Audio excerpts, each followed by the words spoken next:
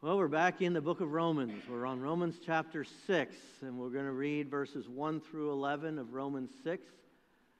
So I invite you to take your copies of God's Word and open to Romans chapter 6 while we read those first 11 verses. Romans 6, 1 through 11.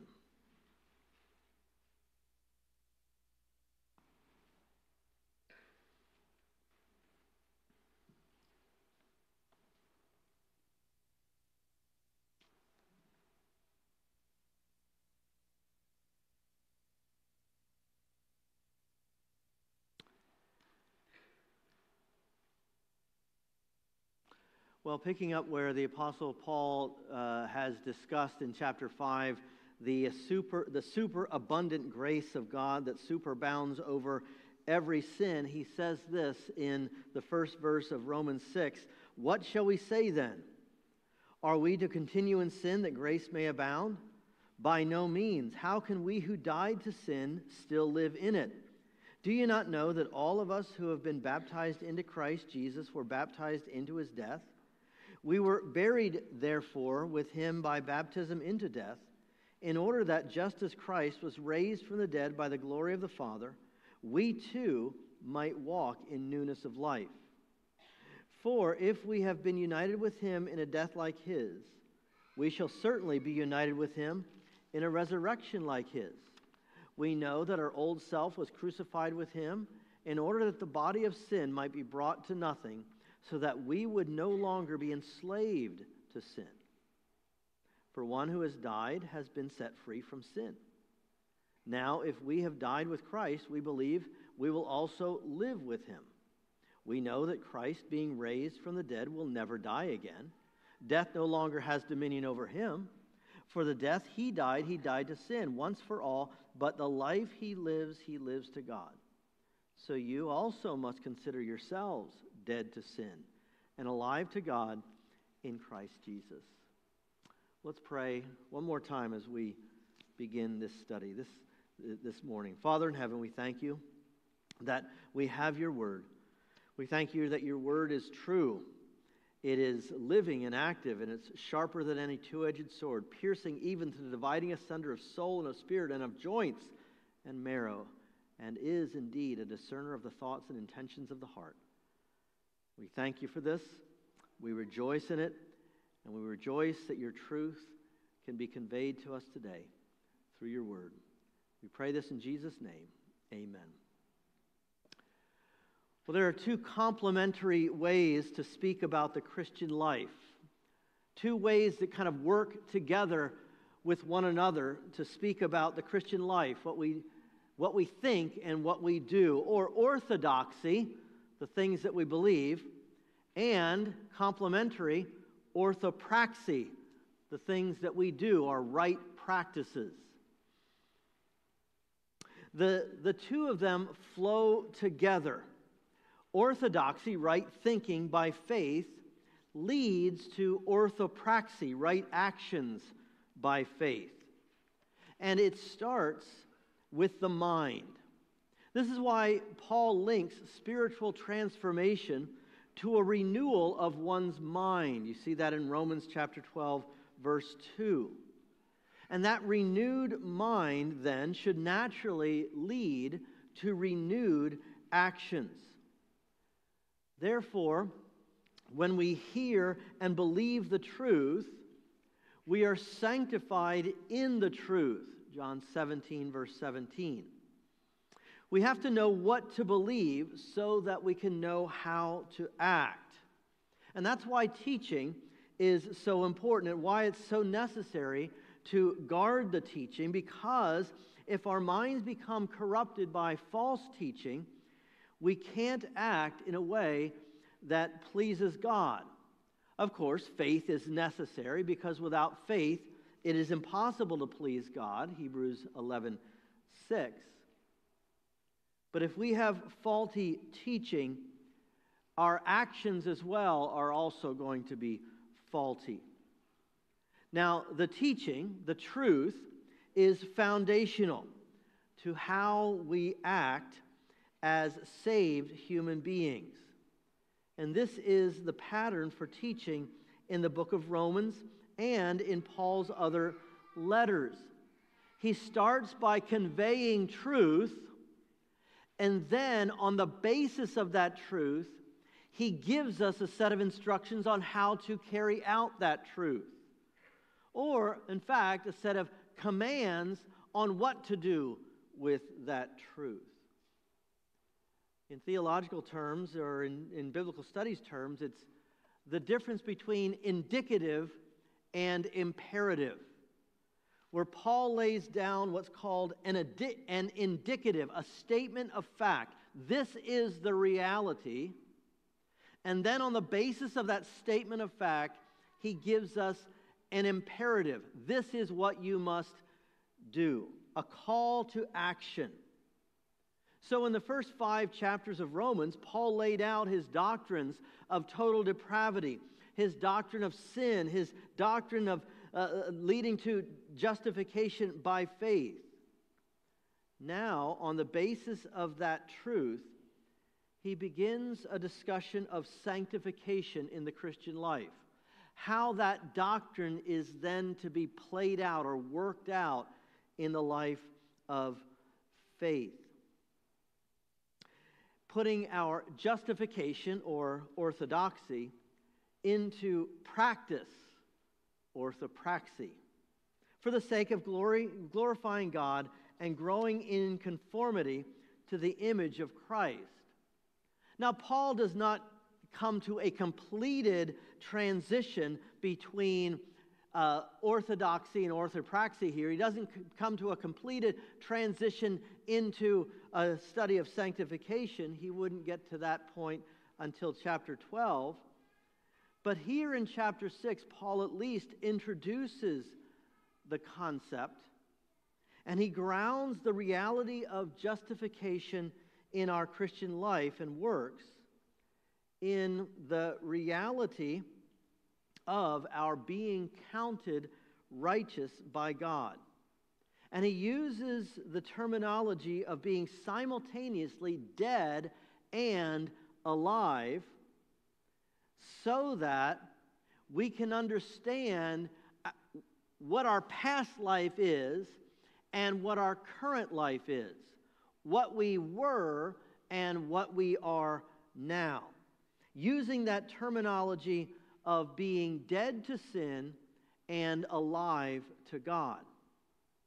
Not that sin is dead to us, but that we are dead to sin and, of course, alive to God. Now, on the basis of our being accounted righteous or justified by God through faith in Christ, we should also account ourselves dead to sin and alive to God in Christ Jesus. See, in Christ, we are both dead and alive at the same time, awaiting the reality when we will no longer be dead at all, at the consummation when we see Jesus face to face.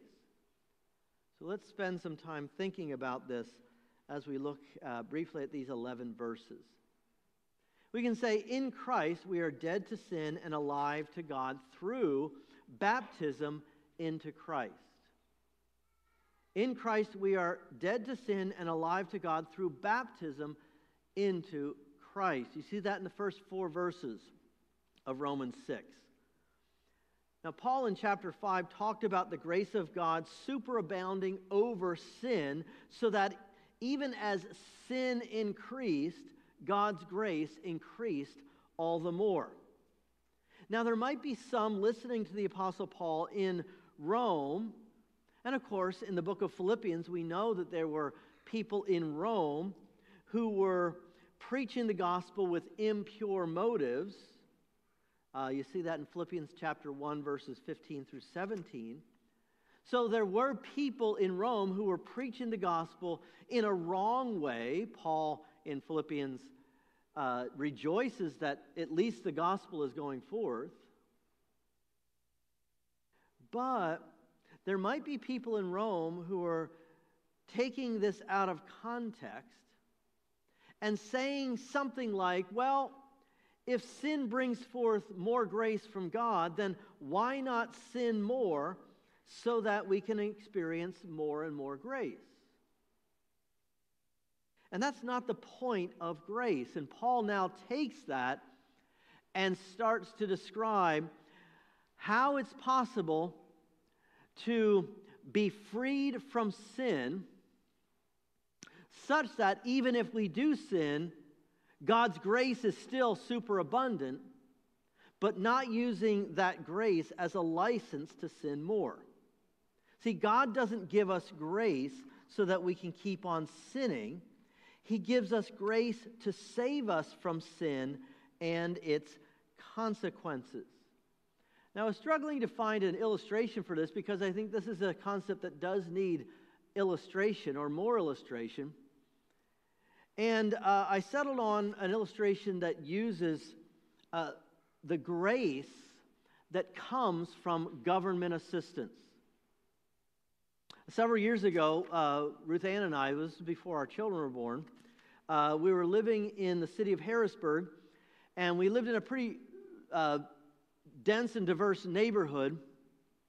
And some of the children in that neighborhood came to Ruth Ann's Good News Club that we held in our home.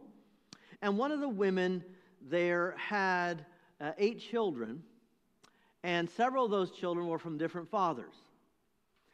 And she found out that she was pregnant with her 9th child. And she was overjoyed at the arrival of this 9th child, not because a 9th child was coming into her home, but because, as she claimed, it meant she could get a bigger welfare check. See, government assistance, or what has been called welfare, is a grace given by the taxpayers to help people in need. But it's not meant to place us further in need, but rather to help us get back on our feet. So what the woman was doing was demonstrating the principle that Paul was arguing against in verse 1 of chapter 6. Yes, God gives us grace, not to indulge in more sin, but to grow in holiness and to grow out of a pattern of sinning. And this woman demonstrated that she would rather sin more so that, in her mind, the grace of government assistance may abound more. And that's wrong. Likewise, when we have the idea, of course, we can be quite indignant about that as taxpayers, but how often do we do it ourselves?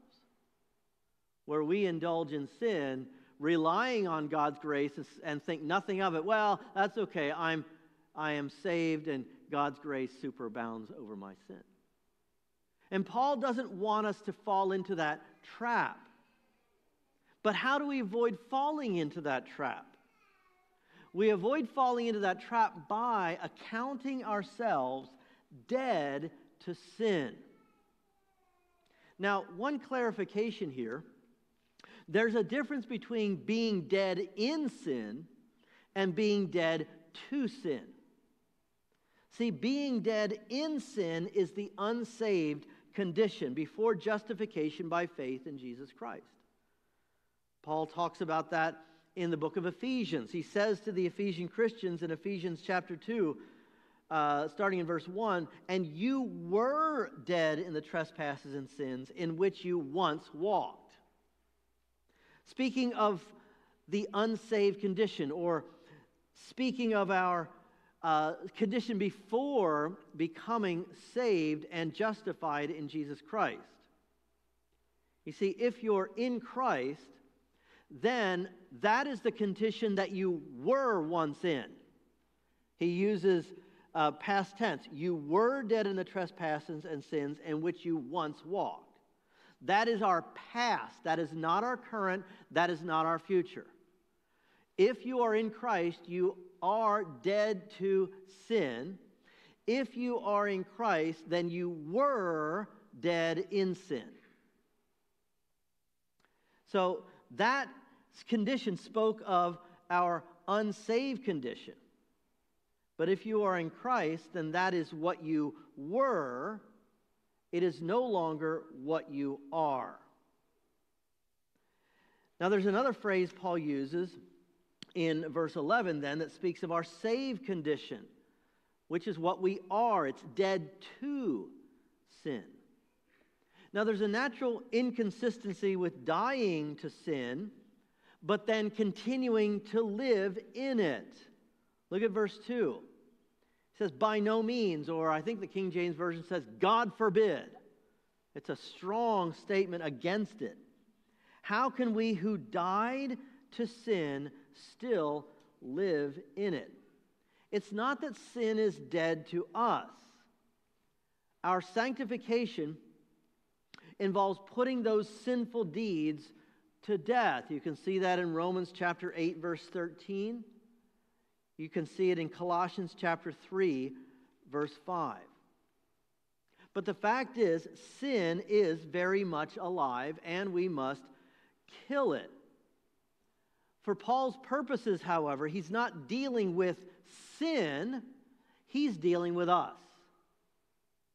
And we are the ones who have died. Therefore, sin should have no effect on us. It should be like trying to tickle a dead body. I would never try to do such a thing just because of the ick factor. But if you tried to tickle a dead body, I don't think they would give you much of a reaction. If you tried to tickle me, I would show that I'm not a dead body. But if you tickle a dead body and they start to giggle, then you know they're not dead. Right? So, sin and Satan tries to tickle us with sin. We should not be ticklish. Why? Because we are dead to sin. We are in Christ. See, death makes us insensitive to outside influences. Likewise, being dead to sin should make us insensitive to sin's influence. Now, baptism is a picture of this. Paul uses baptism as a way of describing this phenomenon. You see that in verse 3. Do you not know that all of us who have been baptized into Christ Jesus were baptized into his death? See, when you descend into the waters of baptism, you symbolize yourself being immersed into the death of Jesus Christ. Being underwater, even for a split second, you image the burial of our Lord Jesus Christ. So that Paul can say in verse 4, we're buried therefore with him by baptism into death. Which means baptism becomes a helpful way of being reminded of our condition that we are dead to sin and alive to God. I hope you can remember your baptism. I can. I hope you can too. Because it's a means by which you can remember when you died with Christ and died to sin. And in that remembrance, you can also remember that you are now a new person. It's not that baptism saves you. It's that it's a work of sanctification that reminds you of salvation, which made you into a new creation. See, but you don't stay in the water, do you? You come out of that water. Now, when I have baptism seminars, usually with young people, I know I shouldn't say this, but I usually fall into the trap of joking. And inevitably somebody asks, how long do I stay underwater? And I usually say something like, oh, only about 5 or 10 minutes. And then their eyes get really wide. And then I said, no, I'm only joking. You go down and you come back right up. You don't need to stay in the water. You go down, you get wet, you come back up. Because what that is a picture of the fact that Jesus' body didn't see corruption. And if you stayed down there too long, your body would eventually see corruption.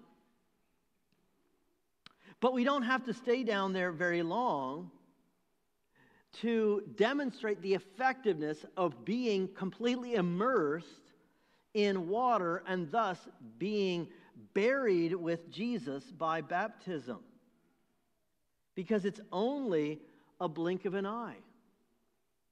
And just as soon as we go under the water, we come out of the water as a picture of Christ's resurrection.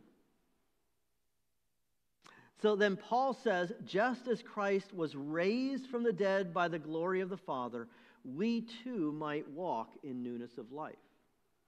So we're dead to sin. Our baptism pictures that burial, going underground, as it were, by going underwater. But then it also pictures us re-emerging back up on the other side. Wet, to be sure, but alive in a new kind of way.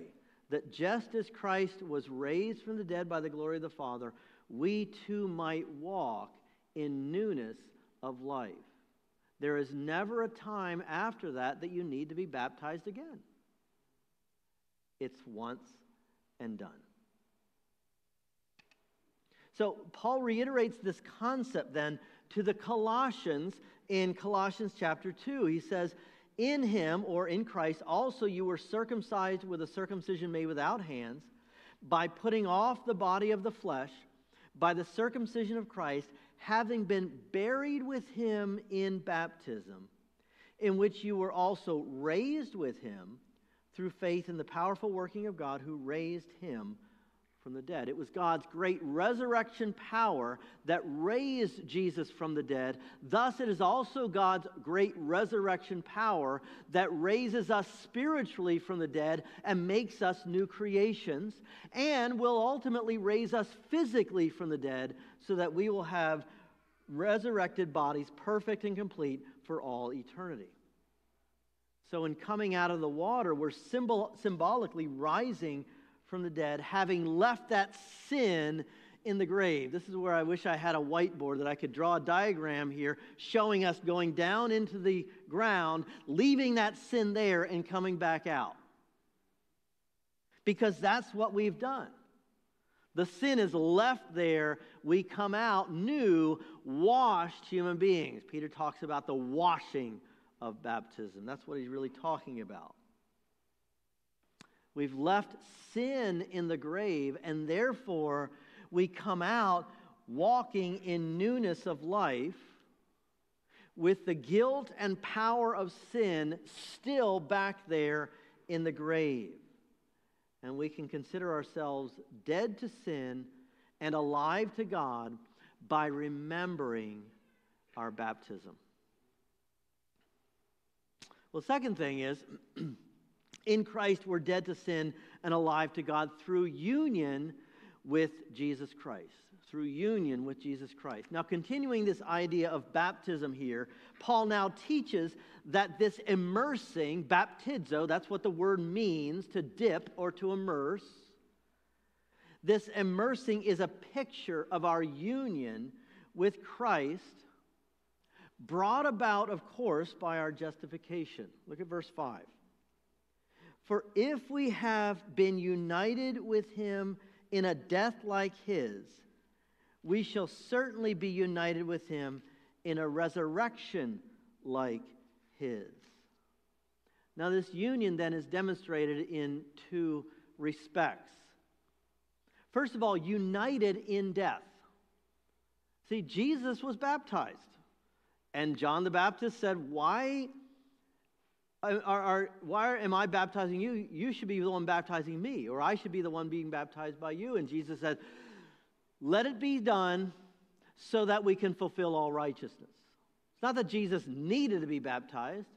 It was the pattern that God had set down for us following him. Thus, just as he was baptized at the beginning of his ministry, we are also baptized at the beginning of our service to him. But we are united in death. Now, Paul uses a kind of logical syllogism here. If this, then that. If this is the case, then that must also be the case. See, if we have been united in his death, then we will be united in his resurrection. Now, it's not that we haven't been resurrected, because we have been resurrected spiritually in regeneration. But Paul tells the Ephesians this in Ephesians chapter 2, "But God being rich in mercy, because of the great love with which he loved us, even when we were dead in our trespasses and sins," what did he do? He made us alive together with Christ. By grace you have been saved. So we have been resurrected, but it's a spiritual resurrection. It's to bring that new life in us. And that's a once and done reality. But we are still awaiting our ultimate physical resurrection with Christ. So we are both dead and alive. We are dead to sin. We are insensitive to sin's temptations. But we are also alive to God, which means we are sensitive to God's leading. See, we are united with Christ in death such that our old self was crucified. And we don't have to keep on crucifying our old self. We just keep crucifying the deeds of the old self. Again, you can see Romans 8:13, Colossians 3:5. We can't get into the specifics of that, but go to those verses to study that further. So because we're dead to sin, our old self is dead. We're no longer enslaved to sin, verses 6 and 7, which means we don't have to serve sin anymore.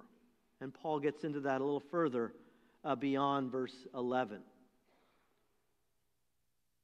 But we don't have to serve sin because we are united with Christ in death. But there's another aspect to that. We are also united with Christ in life. We are indeed new creations. We are saved. We are cleansed. We are sanctified. And therefore, we are growing rather than dying in our faith.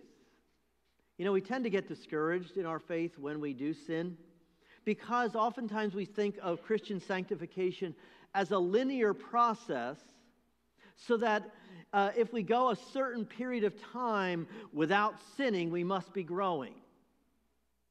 But then if we commit one of those besetting sins, we've lost all we've lost all progress, and we have to go back to square one. Well, that's not true. It may feel like we have lost our progress in the faith, but since we are united with Christ in a resurrection like his, then that means we are always growing. We shouldn't sin, and when we do sin, we should confess those sins. But those sins don't mean that it's game over for you. Those sins don't send you all the way back to the start, so they have to go through the process all over again. I've known of people growing up who believe that they lose their salvation. The moment they sin, they've lost their salvation. So it seems like every week they're coming to the altar, confessing their sins, and getting resaved. No. We are alive with Christ. We are united with Christ in his life. He doesn't have to go back to that tomb anymore. He is continually moving forward, and so are we. Of course, we have to repent of our sin. But what does John say in his first epistle? If we confess our sin, he, Christ, is faithful to forgive us our sin and to cleanse us from all unrighteousness. We don't have to get resaved every time we commit sin, because we are united in life. We are always growing because we are resurrected spiritually. Well, now a third point to consider.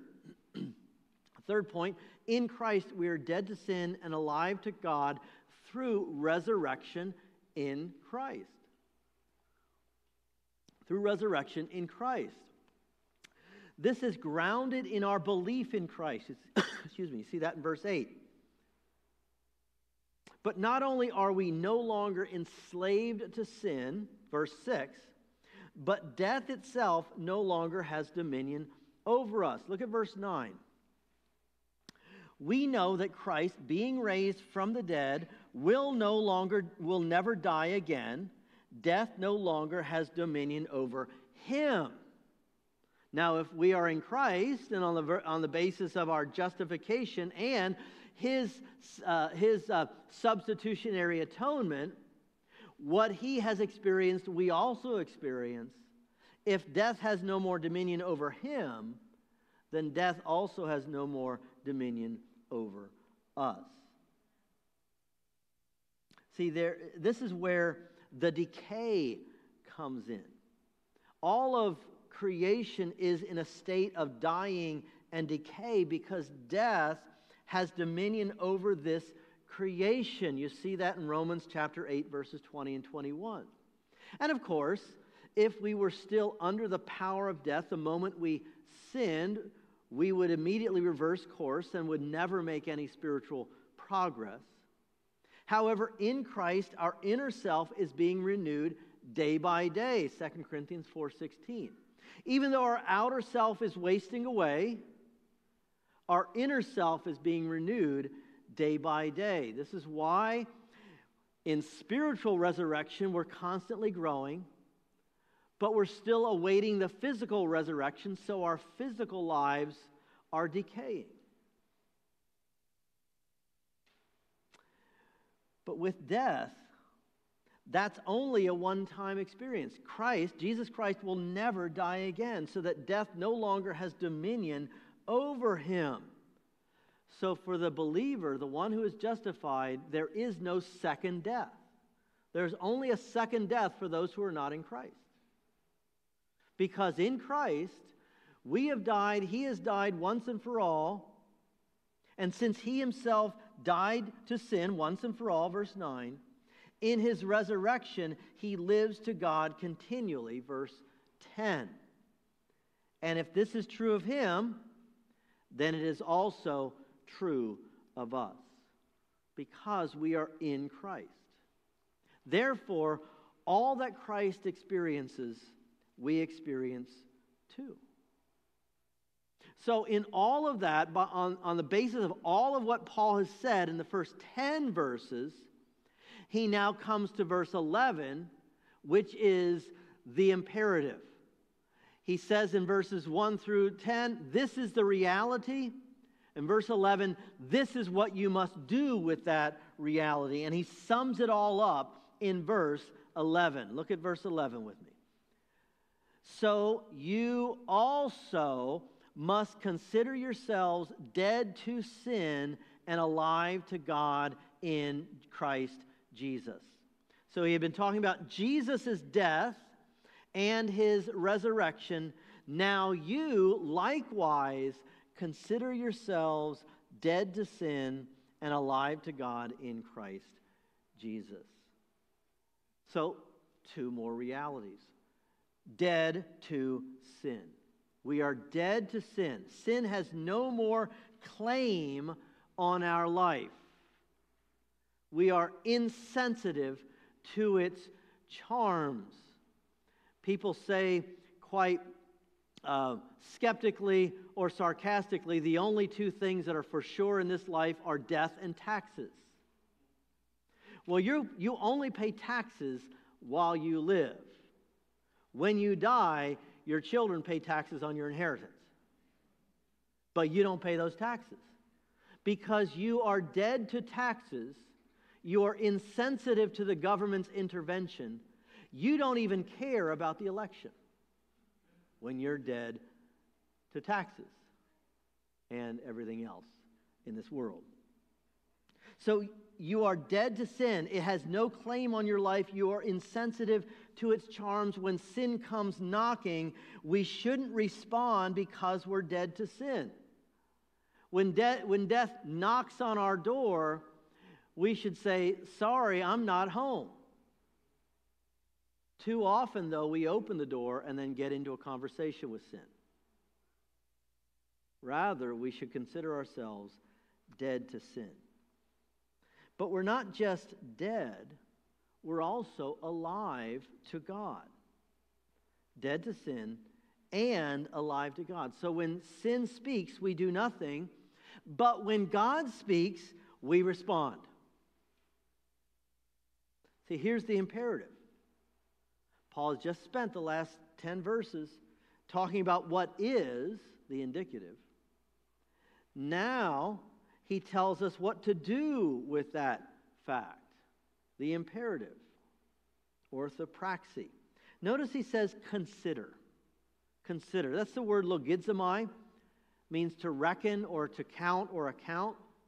And that's the same word that Paul uses in Romans chapter 4, verse 3, in that Abraham believed God and it was counted, logizomai, to him as righteousness.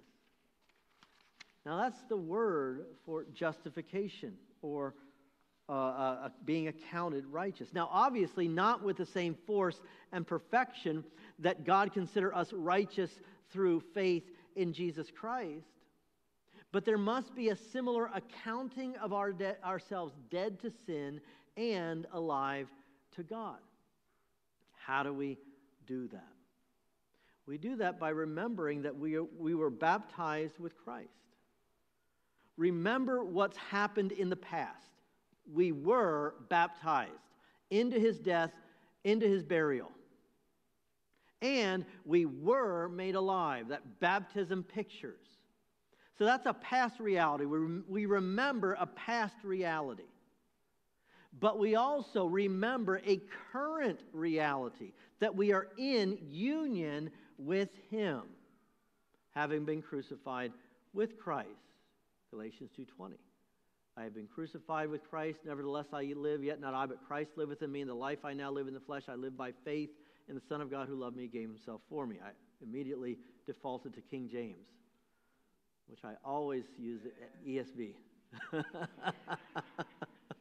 I don't know why I keep doing that. Because these are the verses that I remember when I was a kid. But we are crucified with Christ.